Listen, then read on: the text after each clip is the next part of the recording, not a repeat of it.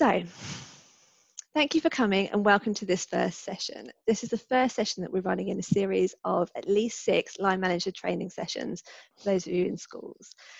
The reason that we are running this session is that we work in education because we really care about the sector, and at the minute you are doing so much to keep everything going. You're running schools with a tiny proportion of students in, you're having to teach students at home at the same time, whilst also finding some way to run your own personal life in a pandemic.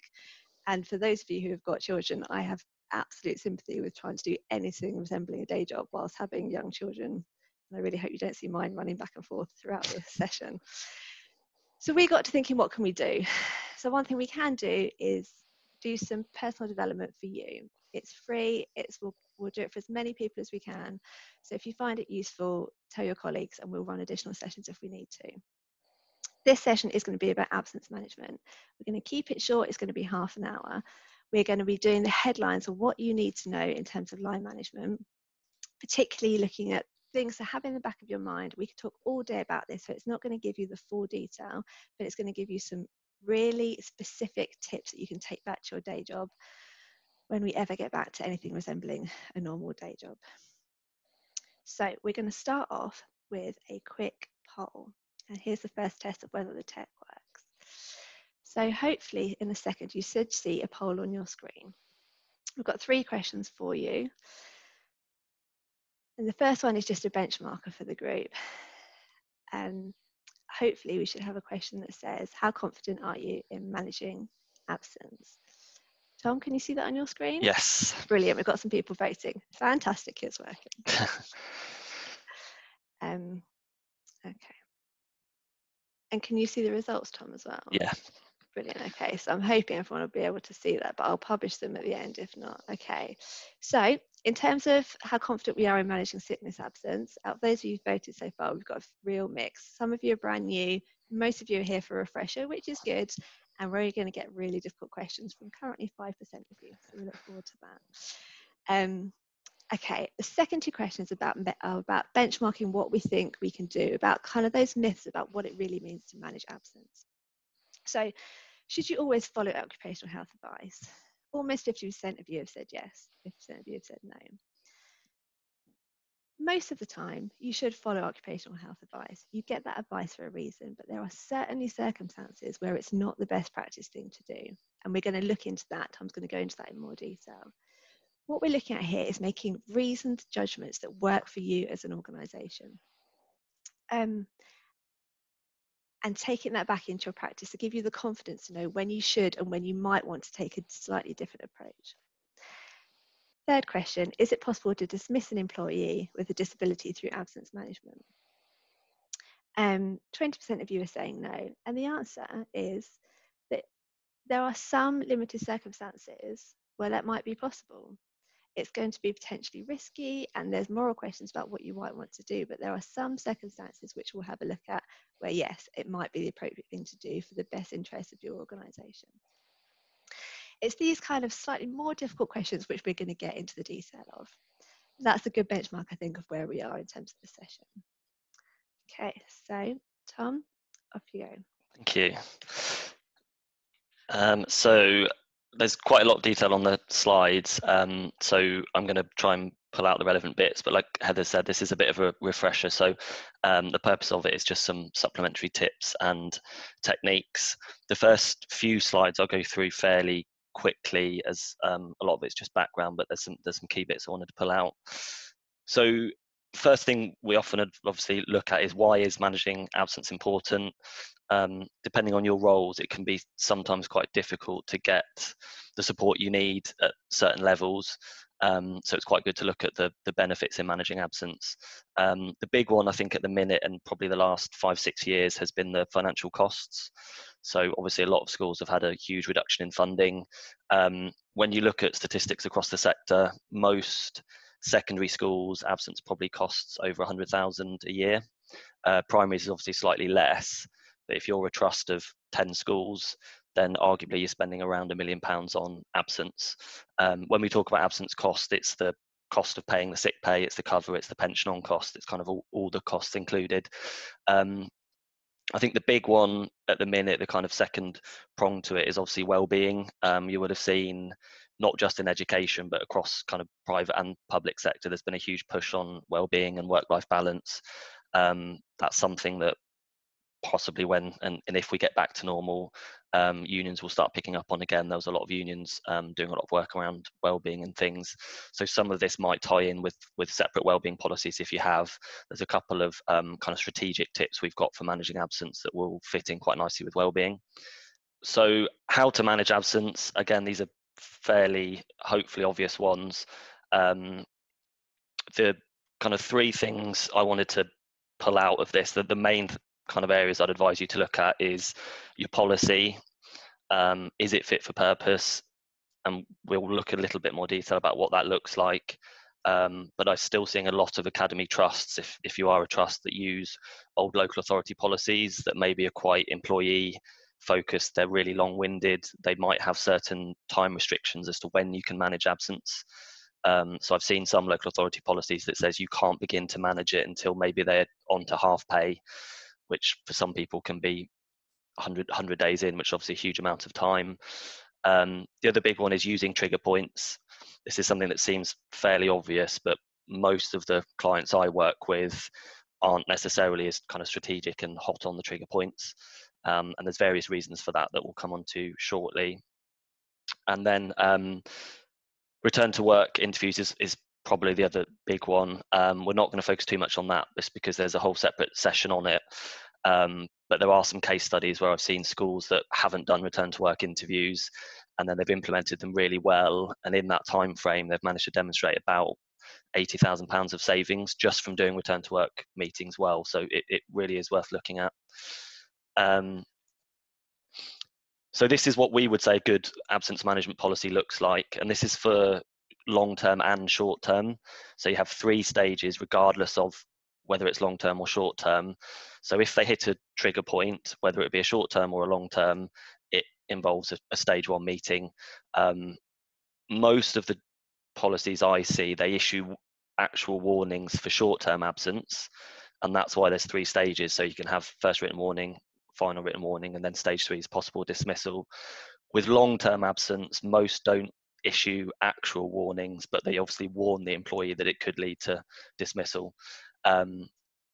So this is pretty simple for absence management. It's really clear for us on terms of how to manage it, and it's really clear for employees. So if you've got quite a long-winded policy, or it's different for short-term and long-term, and you do have the flexibility to review your policy, this is a really good starting point. We've got templates and things. If you use us for HR, we can help with that. So do get in touch. And I appreciate you might not all be HR professionals, but if you're a line manager and you've struggled to manage absence, then possibly start with the policy. So how to manage absence. This really is looking at triggers, and we'll come on to it shortly in terms of what good and bad triggers might look like. I think the big one for me is probably the final bullet point. What information goes to governors or board? Do you discuss absence and the impact of it at senior leadership team meetings? I used to work for a large trust, and we did, because we knew the impact financially and educationally. You will have seen there's been an increasing kind of drive from the DfE around reporting on absence and the cost of absences now for schools and trusts, because they know it's costing a huge amount of money. And equally, if your primary schools, Ofsted are starting to look at how you manage absence in terms of agency workers and things, because of the need for consistent teaching, particularly at primary level. So if you can get it at governor level, it might seem counterintuitive to do it, but obviously if you can get the backing at that level, it should give you the resources if you need to look at your policy, or if you need to look at maybe a HR system, or you just need a bit of a drive from the top to manage absence. That's a really good place to get them on board. So a good tip when we talk about absence is just to look at the impact. And it's really important, obviously, in schools, as you I don't want to say only work, because I know you all go above and beyond, but the contracted days, particularly for teachers, is 195 days. So obviously if a teacher's been off for 100 working days, that's not a third of the year, it's actually 50% of their contracted time. So it's a good way of showing the impact essentially on teaching and learning. And like I say, if you do it over working days, it's quite useful. Some schools put up the actual cost of absence. I know quite a few schools in September in their inset days, they put the cost of absence up on the whiteboard for all staff to see. And it's quite a powerful tool, particularly given the current climate. So short-term absence, most schools have a policy that probably says maybe 5 or 6 instances that would trigger your short-term absence management. A really good tip is to have any other pattern of absence that may cause concern as a trigger. And that's because you can just catch the people that kind of fall in between. So if you have 5 instances for short-term absence and 4 weeks for long-term, I could go off 3 times for 3 weeks each time, and that wouldn't hit one of those triggers. But obviously that's going to have a huge impact. So if you have any other pattern of absence that may cause concern, you can catch the people that might fall between. The kind of big question we get asked on short-term absence is around setting review periods and targets. And this is where it's quite useful to look at whether they have a disability or not. And you'll notice there's a big theme throughout this that looks at if they have a disability or not. So if they've got a disability, you're expected to make adjustments. So review periods and targets is a really good opportunity to do that. So most of the schools I work with set review periods that kind of line up with term. So they'll either do a half-term review period or a term review period. Most I know might set, if there's no disability, no more than 1 day off in half a term. Because if you look at that over a year, it's around 5 or 6 days a year, which would fall in with your natural trigger point. You can't expect somebody to have no time off, even if they don't have a disability, because obviously everyone gets ill with a cold or whatever. If they do have a disability, you might say we'll set no more than 2 days, and then you can show, well, we actually doubled the target for them as a reasonable adjustment. So that's a really good kind of starting point if you're dealing with somebody with a disability. The other big one is just don't leave it too long. Obviously, once they've hit a trigger, they've hit the trigger, and the longer you leave formally managing it, the longer you're leaving them on the books, and the harder it could be to eventually manage them and move them on, which might be the end game for some of them. So long term, fairly similar approach. So like I say, most would set, if you're not back within 4 weeks, 6 weeks, we'll have no choice but to move to the next stage. Again, if they have a disability, it's worth extending that time frame. We'll come on to OH shortly. I won't spend most of the time looking at that because there's quite some good kind of strategic tips. So we'll talk through examples of reasonable adjustments, alternative employment, those sorts of things. As a general rule for long-term absence, and we normally say, and again, obviously there's always an exception to the rule, but if they've been off long-term for 5 or 6 months, we should be at the point of a stage 3 possible dismissal hearing or ill health retirement, whatever it may be. And I normally say to clients, we probably would have needed about 2 or 3 OH reports to get to that point. So if obviously we are dismissing, we've got 2, 3 OH reports with all the medical advice, hopefully some adjustments. So in terms of adjustments, just quickly, again, OH aren't necessarily educational specific, so they might make suggestions that you think aren't great. So the big one we get is obviously we refer teachers, can you move them out of the classroom and give them a desk-based role? That's often a big no. So in that case, it might not be considered a reasonable adjustment. Most, if not all, schools should be able to do a phased return, or at least offer a phased return, and then possibly some sort of reduction in duties, even if it's just temporary. So they're the 2 ones that I think if you said no to, you might start to kind of give rise to a discrimination claim, because I think, like I say, most employers can do some sort of phased return. I think, should we pause for any questions?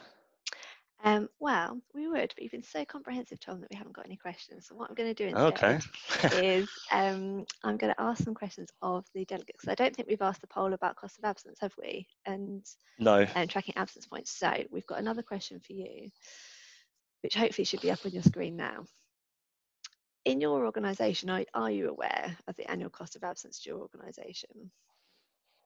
And this was Tom's point at the beginning in terms of how much of a difference it can really make if you can demonstrate this. And the second question is about how you track those absence trigger points.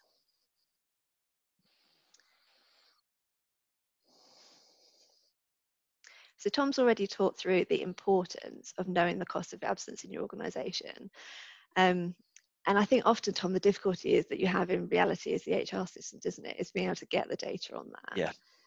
And a lot of you won't have the ability to make change there. But I think this kind of conversation gives you the tools to start having those conversations at a senior level to say, well, there's a real benefit to having this information. Because if we can really see how much money we are losing as an organisation, because there are steps that you can take to really bring that cost down. And then, Tom, talk about the spreadsheets issue. So yeah, the second question was mainly it was a bit of a sympathetic one. I know some schools, particularly if you're not a big trust, you might not have a HR system. So I know a lot of school business managers, HR professionals, sometimes head teachers are having to kind of hold and manage their own log of who's been off when. And obviously if you've got a couple of hundred staff and you're trying to keep an eye on it in sufficient timing, that can be quite difficult. So I just wanted to pick up on that, mainly in terms of proactive management. Like I say, some schools have a really good HR system that send automatic reminders. So where I used to work, I would get an email that says X employee has been off 4 times. Next time they are off, that will prompt formal absence management. And I knew I could just have a quick word with the line manager to let them know. They would tell the employee, next time you're off, it could be formal absence management. And straight away, that's possibly going to put 50% of people going off again. But if they did hit a trigger, I would get an automatic reminder from the system with a template invite to short-term or long-term meeting. So, like I said, I know not all schools, and if you're, a standalone, you might not have the resources to do it. But it's just thinking: are there better ways of managing absence? Like I say, I do have sympathy, because if you haven't got the resources to do it, you're doing the best you can. But sometimes that's where the issue lies, is just the speed between managing it and obviously uploading and making sure the spreadsheet's up to date. Really, it needs to be done daily, and I appreciate you don't have the time to do it, which is where things start to slip. So it's just a bit of a reminder that, are there potentially better ways of doing it? I don't know, as we carry on through the next slides, if anyone that selected other here, if they want to let us know what other options they've been using, that might be quite useful for other colleagues on the call. So I'll just move on now. So OH, I think, Heather, did we want to do the poll now or No, later? let's keep going, I think. Fine. So this is what I mainly wanted to focus on. The main reason being, obviously, Occ Health is a big cost to schools. Most of the clients I work with really don't rate the OH advice they get. But obviously it's quite crucial when you get to dismissal stage and demonstrating you've made all the adjustments you can. So what we're going to look at is the second bullet point. A good OH report begins with a good referral. So this is where I often see schools going wrong. Or not wrong, but maybe not just developing the referrals. So I'll just go back here. So one of the big tips I would give, obviously, if you're managing long-term absence, like I say, you're normally looking at 2 or 3 referrals. So each time you refer, you don't want to be using the same form or the same questions, because you'll basically get the same advice back. So a really kind of common chronology would be your first OH report. You'll probably ask the real open-ended questions. What can we do to get them back to work? What support can we do? What adjustments can we make? You'll probably get suggestions around phase return, those sorts of things. If you try phase return and it doesn't work and they go off again, then in the next referral, say, we have attempted and offered a phase return, however, it did not work. Because if you don't say that you've tried, they'll probably just recommend you do it again. And you can put lots of questions on there about what you can and can't do, as long as obviously you're looking like you can do some things. And I think one of the other kind of top tips I'd give is don't be afraid to challenge OH advice. I always use this example because it never kind of ceases to amaze me, but we had a cleaner who had a bad back, so they'd been off long-term sick. We referred to OH and we got a report back saying they are fit to work, but they can't do any bending motion or any kind of mopping, sweeping motion. So obviously for a cleaner, it leaves the question, well, what can they do? So we challenged the report, sent across the JD and said, can you highlight one element of this job that they can do given your previous advice? And they looked at it and actually changed the referral and said, actually, in hindsight, given this job description, they're not fit to work. So that obviously allowed us to then move on with other options. So don't be afraid to challenge it. And like I say, the big tip is don't keep using the same form in terms of questions and things. Make sure you update it as to where you are in the process. This is the other kind of big one we get asked. What happens if the employee refuses to attend or doesn't consent to it to be released? So the main thing here is that you have offered it. That's the main thing. It's a supportive approach. It could be argued that there's a contractual obligation that they engage in it, but ultimately if they don't engage, we'll have no option but to continue without medical advice. So what that's going to do really is it's going to hinder the employee. And it might be, we leave it and try and re-refer. But like I say, the main thing is that we've offered, and if they don't engage, it doesn't put the whole process on hold. It just means we'll have to continue without medical advice. Obviously, if we continue without medical advice, there are certain things we can assume, such as phase returns, those types of things that I think we should be offering anyway.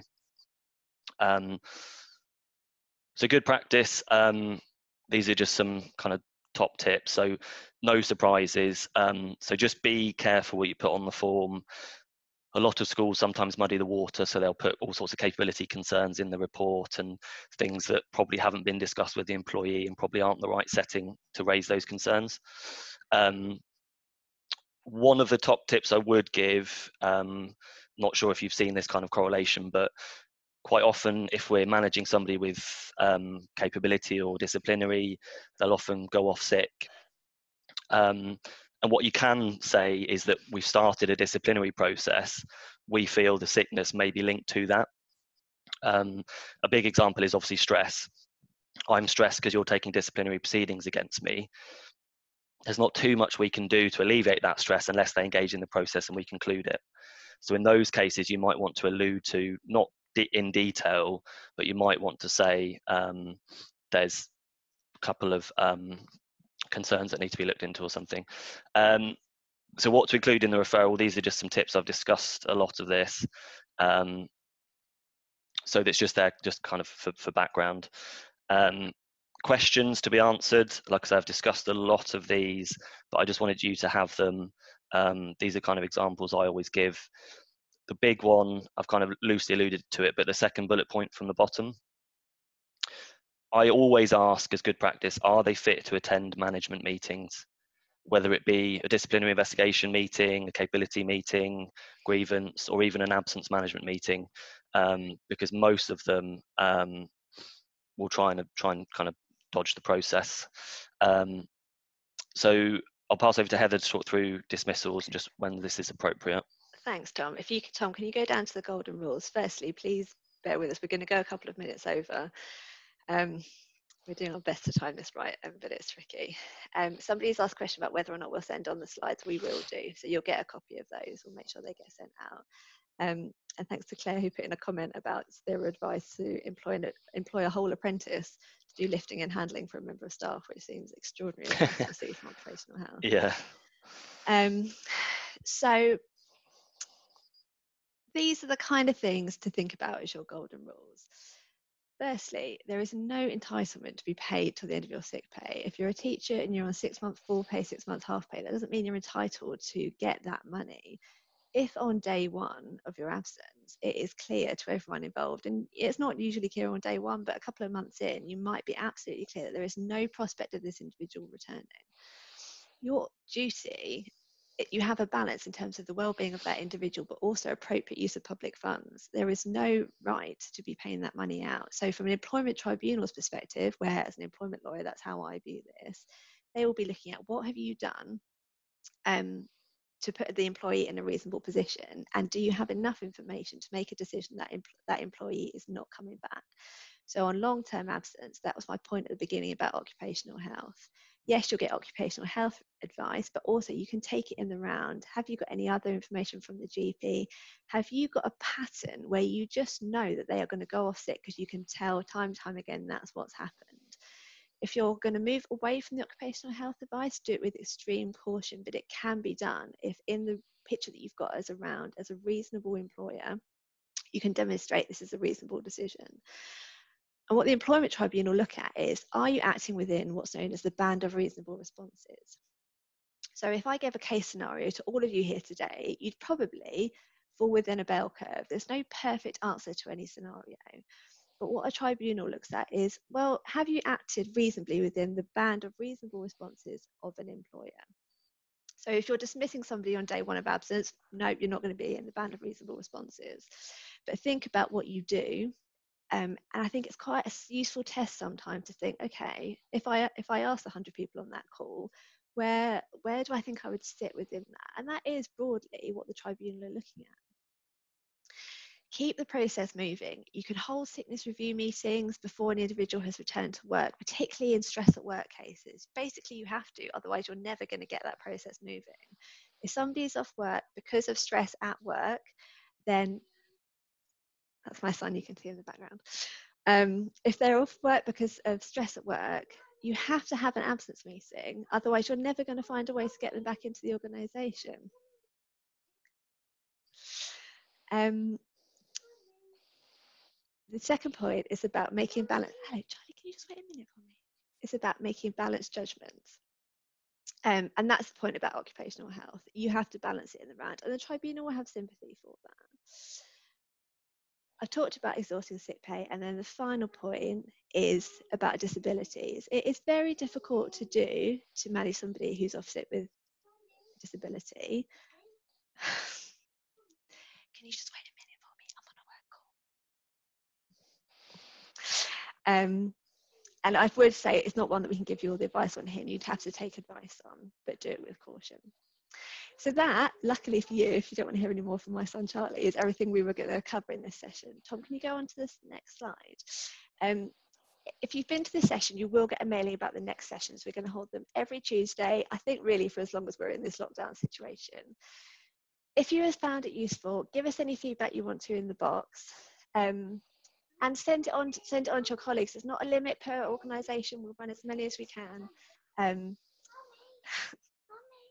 Do you want to come say hello? And this is Charlie. Spin a wave. Okay, go see Daddy. And I hope you found them useful. All right, thank you everybody. Thank you. Bye bye. Thank you very much. Thank you. Bye bye.